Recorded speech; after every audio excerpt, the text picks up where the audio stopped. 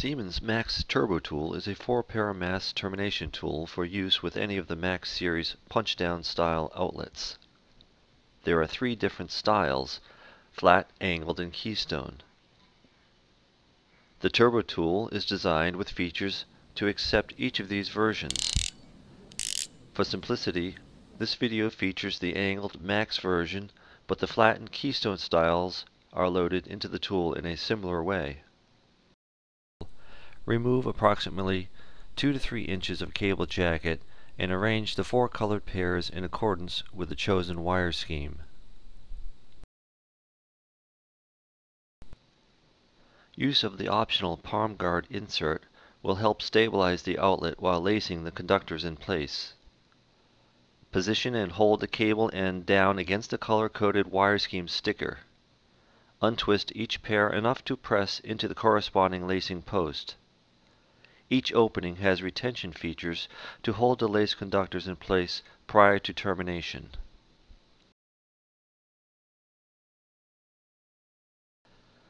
After lacing each pair, check the position of the conductor ends. For easier fit when loading into the tool, these conductors should be fairly straight and perpendicular to the outlet as shown here.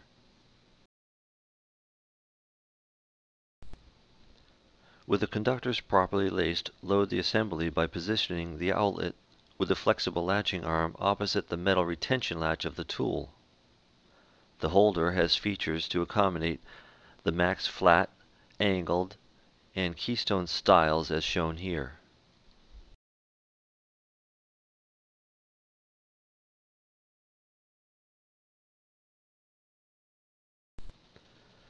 All 3 versions are positioned with the latching arm of the outlet opposite the metal retention latch of the tool. The outlet can be used to move the retention latch when loading into the tool. The module should slide into place and click past this latch once fully seated.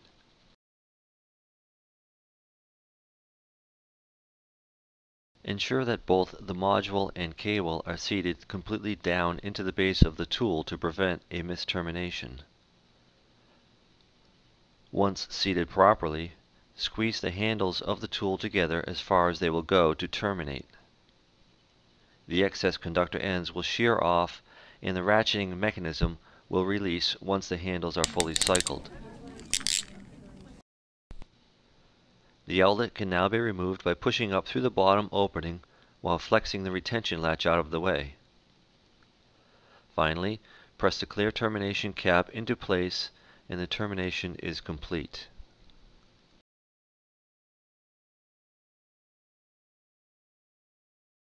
Eventually, the blades of the tool may become dull or the module holder may wear. Siemon offers a replacement cassette and holder kit that can easily be installed as needed.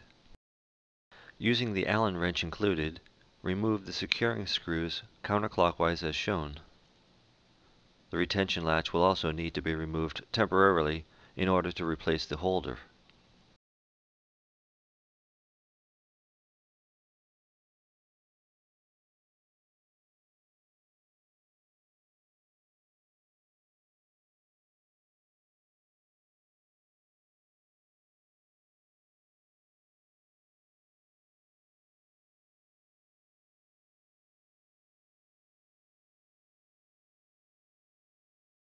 Periodic lubrication at each hinge location will help to keep the tool operating smoothly. A thin coating of lubricant can also serve as a protective barrier against oxidation of the metal in a moist environment.